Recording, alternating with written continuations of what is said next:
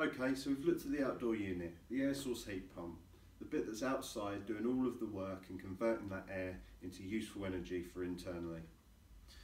This is what you're going to need indoors, or something of this nature. This is your hot water cylinder. This particular unit is a pre-plumb unit which actually works with the Mitsubishi Ikodan. It's specific to that model. It has all of the gubbins that we need to attach to. It has the central heating pumps, it has all the sensors, it has the interface that talks to the heating system, and it also talks to the air source heat pump.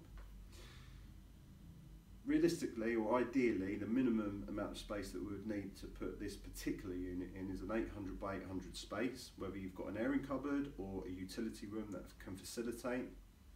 These are very diverse as well, so you may have loft space at the moment, but you might have tanks up in the loft that are feeding your existing hot water and heating system. These run off a mains pressure, so that means that we can get rid of that gravity water feed, so them tanks in the loft can be taken away. If you had enough room or capacity for your loft hatch, you can actually put these up into the loft space as well.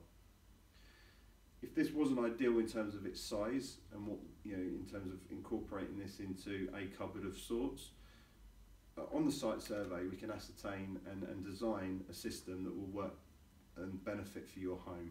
So we can get a third-party cylinder in. We can still use and we'll gain all of these components, but we just arrange them in a different manner, and we think about the whole process for you and what works. Great bits of kit, and this is what you would expect on a typical installation. Obviously the various sizes of homes and heating and hot water requirements, but a large number of our customers would need something of this size and one of the heat pumps.